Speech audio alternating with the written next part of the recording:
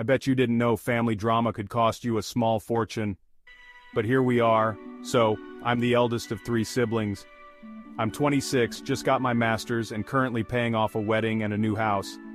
My middle sister is 24 with a baby, but her ex has primary custody. She lives in a house my mom owns. My youngest sister is 21, about to graduate college and claims she's engaged.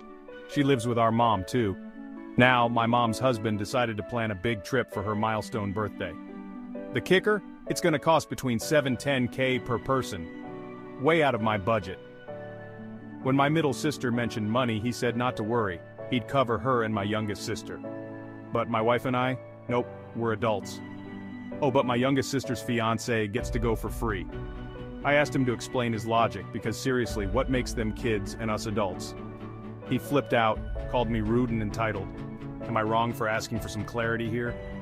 Or is his logic just messed up? Let me know in the comments.